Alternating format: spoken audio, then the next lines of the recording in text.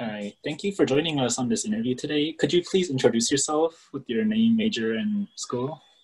Okay, my name is Vanshikha Sinha. I go to UC Berkeley, and my major is electrical engineering, computer science, with an intent to minor in data science. I see. So I guess we'll first start off with what made you choose your major? I would say that it was kind of a process. So since middle school, I took upon I was introduced to a little coding camp for girls that kind of ignited that little passion in me about, continuing with robotics and programming and things like that, which kind of went into the whole idea of tech entrepreneurship. So being able to take part in challenges and competitions throughout high school kind of paved the path to exploring this electrical engineering, computer science. And initially, I actually applied as an MET major, which is a management, engineering and technology and entrepreneurship program at Berkeley, but I was placed into EECS. So apart from that, I kind of wanted to combine both business and EECS to be able to create something in the future. That's a fascinating story. So, and for the university choice, I know that you're from the East Coast. So how did you choose to go all the way across the country into UC Berkeley? I'm actually from Toronto, so I'm outside the country. Oh, So yeah. So you can pretty much think of me as from New York. I live very close by. But the reason I went to Berkeley was I applied to very few universities and throughout the States. However, the major that I got admitted to was probably one of the top in the country and including the world. Also, I really wanted to get out of the province as well as be able to give myself a challenge, to be honest. So the challenge not in a negative way, but a positive way, because throughout my life, I have moved around a lot. So from North America, I was born in India. So I kind of moved, but I spent most of my time in Canada and the States being raised here and throughout my life. So the whole idea of moving just made me feel like, oh, it's another challenge, another place. Why not just explore? Yeah. So rather than the or fear that many people come into with traveling to new places, you're kind of accustomed to it. So it wasn't really too difficult, in a way. Yeah, in a way, just being in a new place, I didn't kind of go through the whole anxiety of, oh my God, new people, new faces. I have to make new friends. What am I gonna do? Because throughout my life, I've been through that whole process over and over again. So I kind of use the same idea to it. However, I'm telling you, college is a totally different level, compared to high school. So there were some challenges, to be honest, being able to find the right group to fit in with and finding those little groups that you can really vibe with throughout college and finding that group that you can always go back to as a family, kind of, because you are away from your family Yeah, throughout for sure. college, living on campus and everything. So yeah. So from your experiences in traveling, what was one tip you would give to others in the same situation, or they're traveling to across the country, whether it be a university or a high school or whatever, and just trying to get accustomed to the situation? What was one tip you would give? Okay, so one mistake I made in high school was that keeping my mind closed, being that, okay, I need to find that being very picky about people, oh, I only have to be able to hang out with these type of people. I cannot hang out with the other kind because they don't have any interests that are around me or anything. But then in college, I realized that you kind of have to keep your mind open. You have to let everyone in, and you have to say to yourself that, it isn't about what you have been through, rather you have to learn from them. So what I kind of went through in college is I made different groups with different interests. So it doesn't have to always be about myself. It's about what I can learn from them.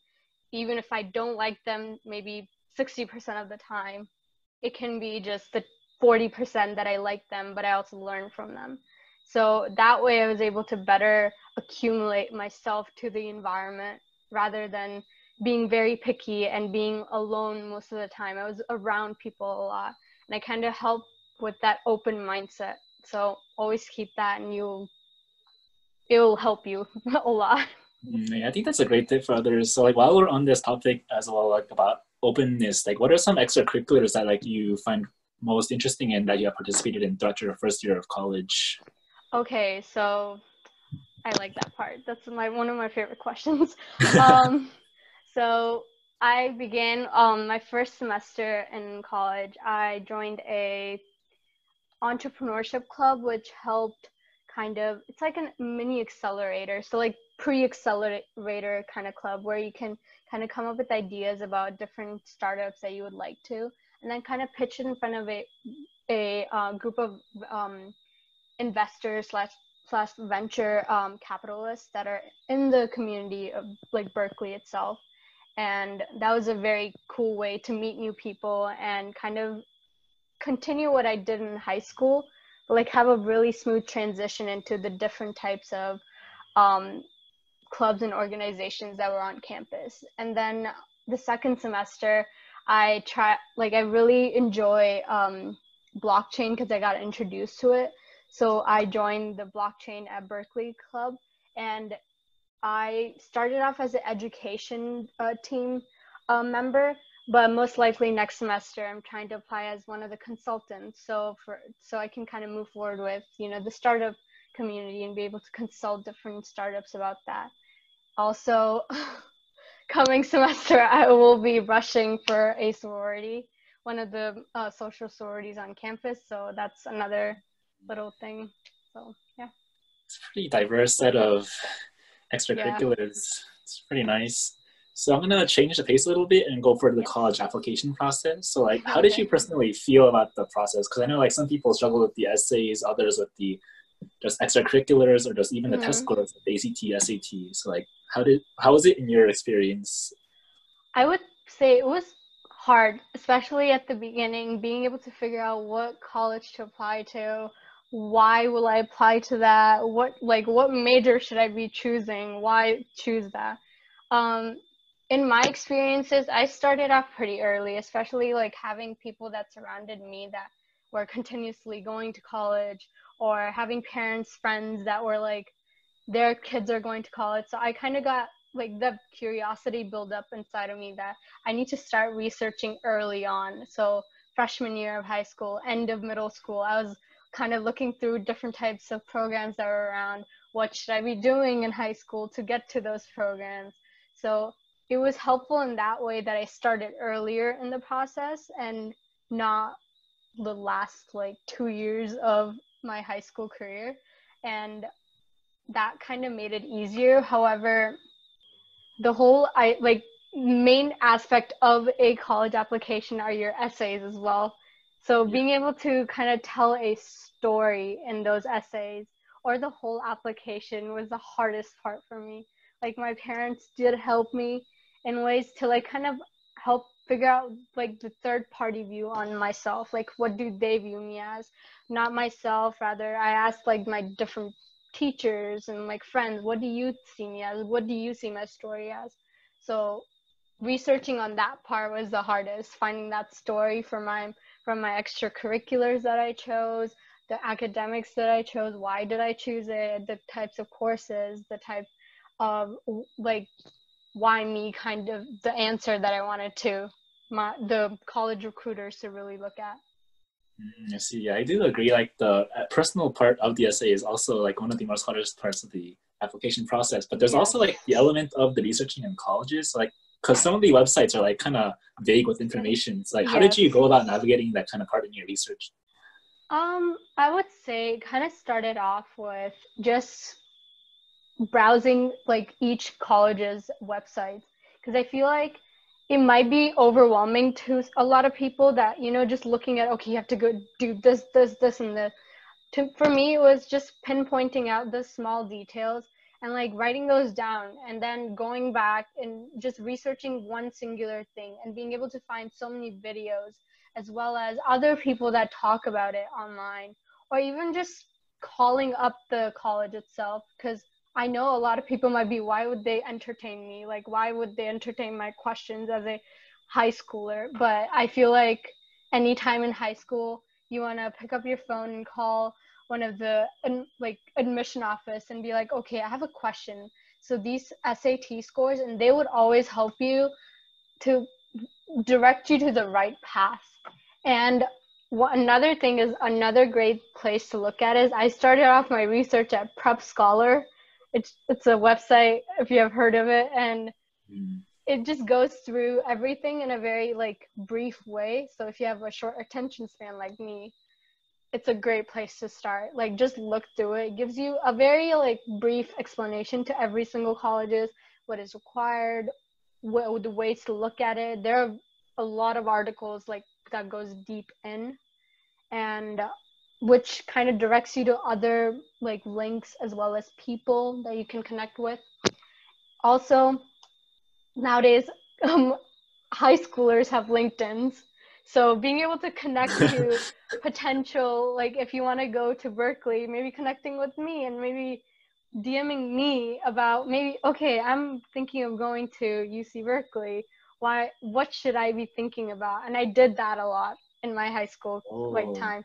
So doing that, and even on Instagram, doesn't matter where. I just like, if I found someone that maybe knew some, like my friends knew that are going to the university or college, I would just hit, like, literally does not matter if I know them. I'm like, hi, my name is this, and this, and just go for it. Like, I had no shame in that part. So that was very helpful. So do that. Don't be worried. Don't be shy. Just say it out, because you got to know the information. So.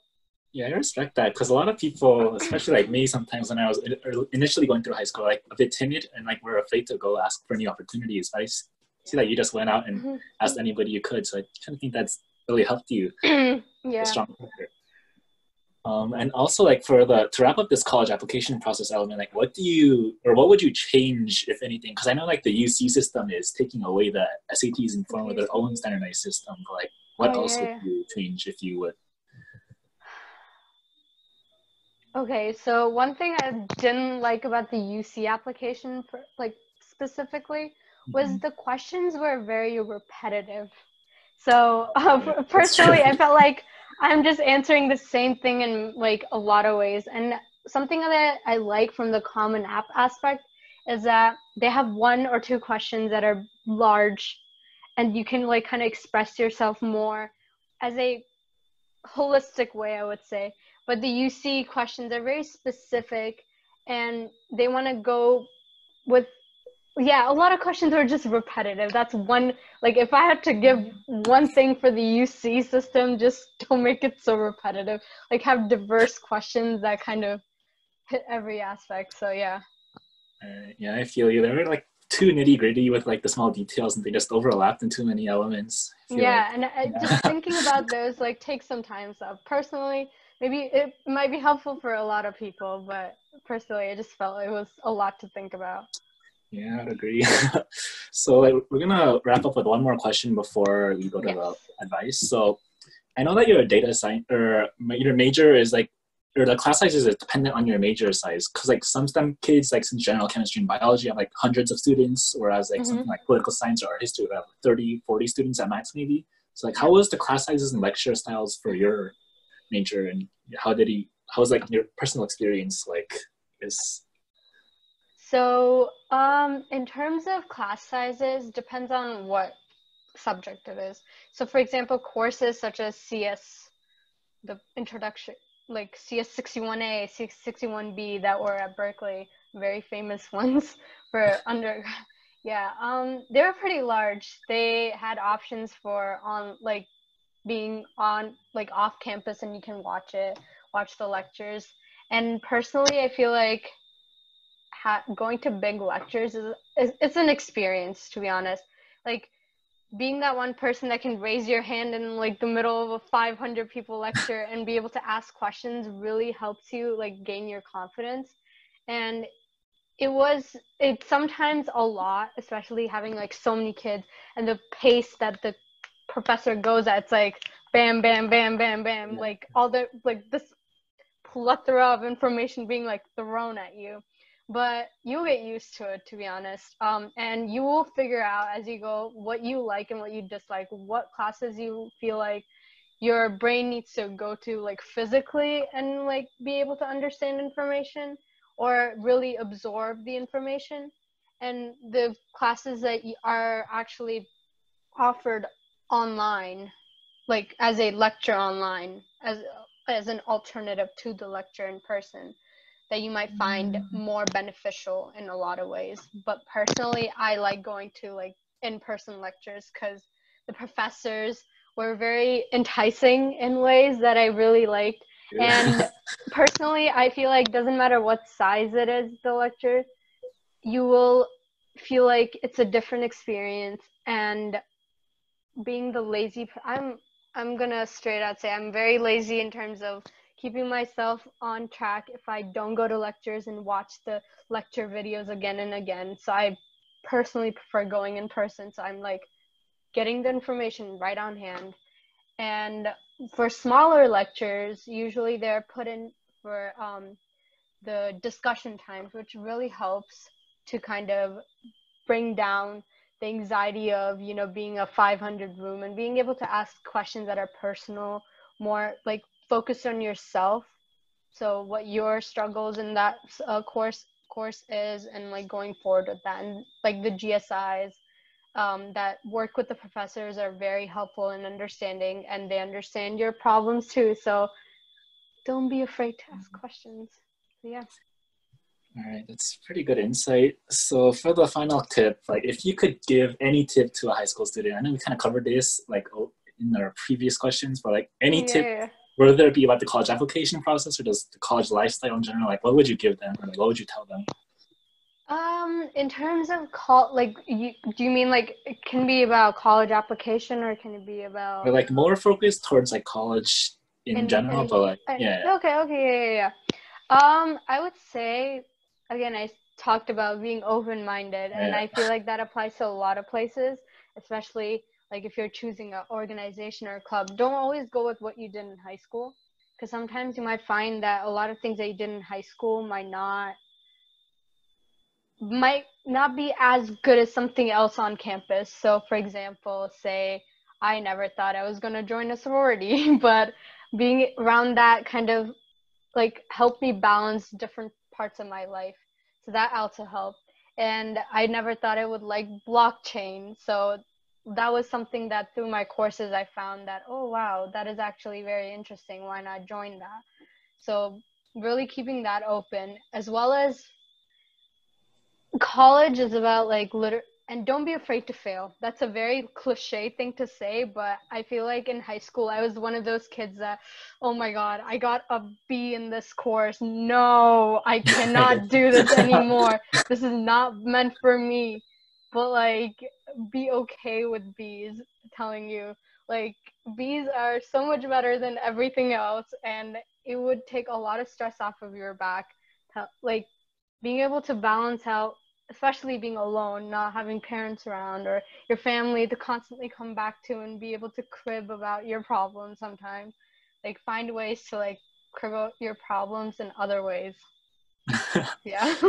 Yeah, especially on your point with the grades, like high school is like a completely different experience from college, because like with college you're like the brightest kids, so like it's gonna be inevitable that you can't like always get straight A's. And I was told this like end of high school that you will find people that are going to be way above your like what you were in high school. You might be top in high school, but like coming into college you will find all those top people from all over the world, all over the country, coming into the same college. So be okay with the failure. And I have found out that a lot of people do find it hard initially to take in that, and that kind of affects a lot of their like time in college, which shouldn't be the thing. Like, always start with the mindset, like the summer before college, just start thinking, okay, it's okay to fail.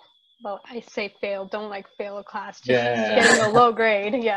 So all right, thank you for your time, and thank you for joining us. Don't worry. Yeah, you too.